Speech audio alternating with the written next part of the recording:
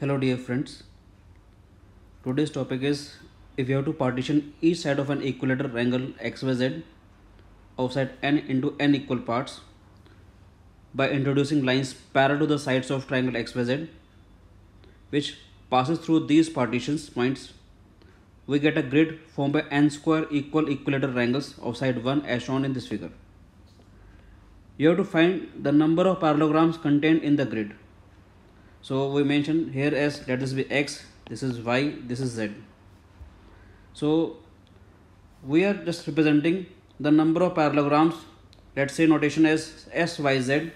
These are the parallelograms whose sides are parallel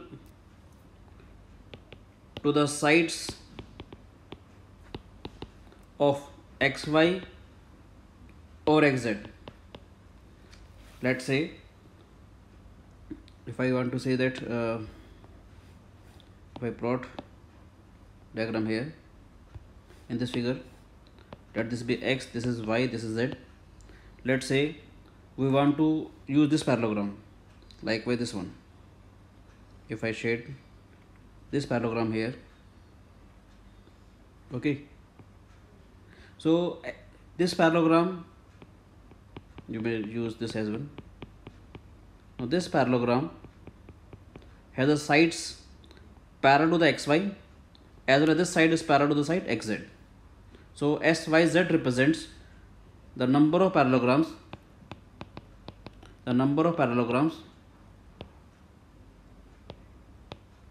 whose sides are parallel to the sides of xy or xz. Similarly, we can define szx and xy. That is, as syz is the number of sides of parallelogram which is parallel to xy or xz. Similarly, szx represents the number of parallelogram whose sides are parallel to yz and yx, this side and this side. And sxy represents the number of parallelograms whose sides are parallel to zx and zy. Okay, so by symmetry what we have is number of parallelograms of syz is equal to number of parallelograms of xy is equal to number of parallelogram of szx, all are equal. So our answer should be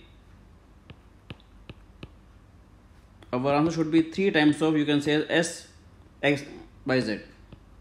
If I can calculate the syz, that is the number of parallelogram whose sides are parallel to the sides of xy and xz, then our required answer is 3 times of syz. So let's see how we can calculate syz here. I am doing just simple one construction here. I am just extending the ray xy to one unit y dash and z dash and just joining this side. So what we get here is, you can say is, what we get here is as this one, just extending this one. Now draw the same parallel lines here. You can see here I had extended one ray here. Now draw the parallelograms of the same sides here, joining these sides. The figure may not be clean, but I think you can understand what I would like to say. I had extended this line sy dash and sz dash here. You can see it like here. So in this diagram, I had just extended xy to y dash and xz to z dash here. Let P be the parallelogram in syz. Let I name this parallelogram as P. Okay. So let P be a parallelogram in syz. I will just write this one. Let P be a parallelogram. P is any parallelogram in syz. Okay.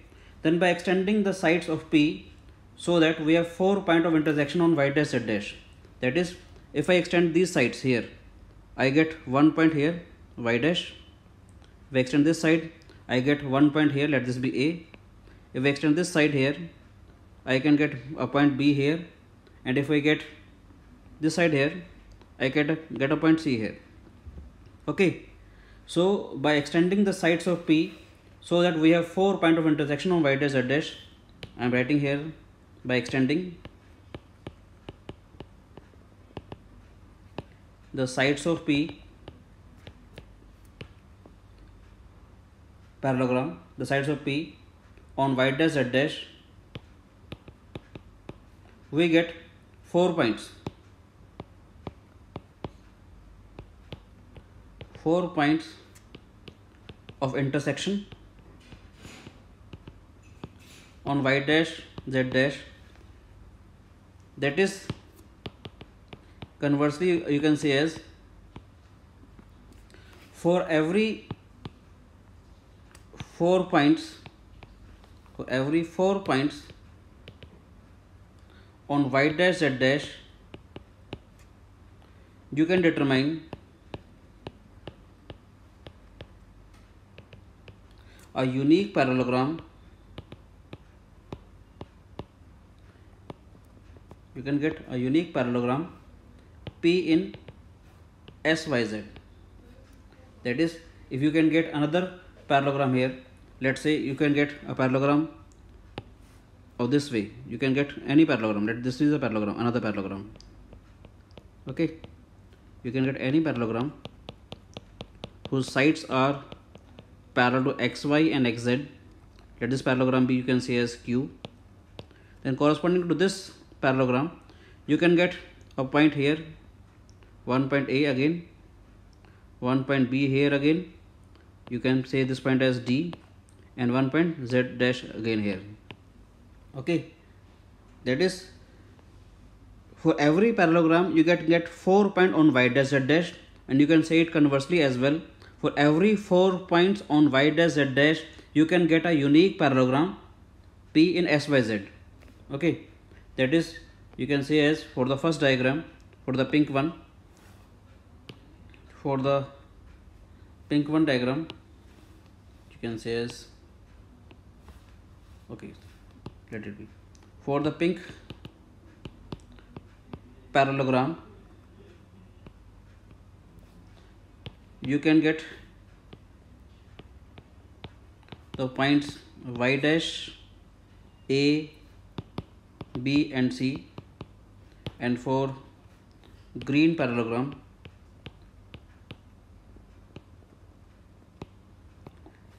you get 4 points, let's say here A, B, D and Z. You get 4 points A, B, D and Z. Main point is, for every 4 points on y dash z dash, you can determine a unique parallelogram P in SYZ. Okay, thus here is a bijection, that is 1 to 1, 1 1 1 2, bijection between SYZ and the set of group of 4 points on y dash z dash. For every 4 points here, you can get a set of group of 4 points y dash z dash here. Therefore, the required answer is 3 times of n plus 2 C4. As if I divide this into n parts, you can get n plus 2 points here. For every division here, when you extended this, you can get 2 point y dash z dash extra. So you get n plus 2 points here. So total is, you have to choose 4 points out of n plus 2. So you